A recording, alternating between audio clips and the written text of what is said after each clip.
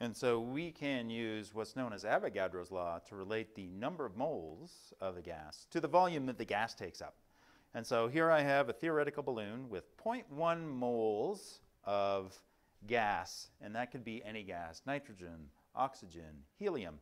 It all actually takes up the same volume given the number of moles, provided you're at the same temperature and pressure.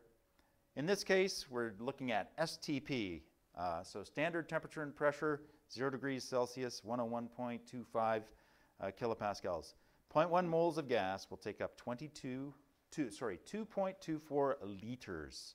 And so here's my question. We're going to add another 0.1 moles of gas to our hypothetical balloon. We're going to wind up with 0.2 moles of gas in our hypothetical balloon, and we're going to assume that standard temperature and pressure still applies. So temperature and pressure have not changed. The number of moles of gas in that balloon has gone up. It's doubled. What do you think will happen to the volume?